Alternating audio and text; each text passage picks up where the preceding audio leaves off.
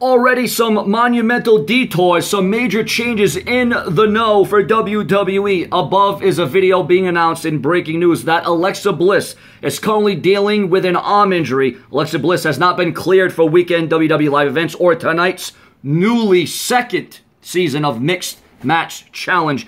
Ember Moon will be replacing Alexa Bliss. Season 2 of the Mixed Match Challenge. Moon will team with Braun Strowman to face Natalya and Kevin Owens at tonight's tapings. No word on if Bliss's injury is legitimate or if it's part of the storyline.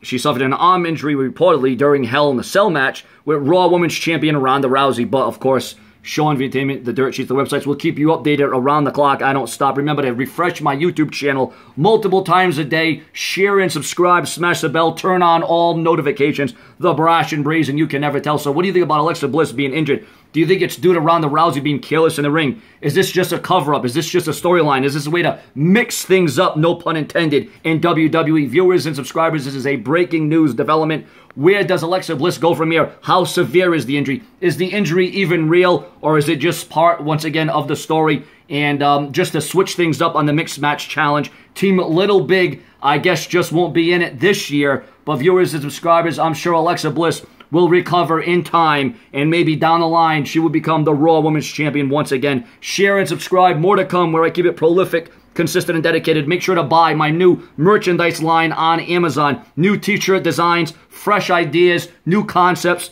Check out the link out in the description or in the comment section of the video. What do you think about Alexa Bliss being injured at the hands of Raw Women's Champion Ronda Rousey? Stay tuned. More to come.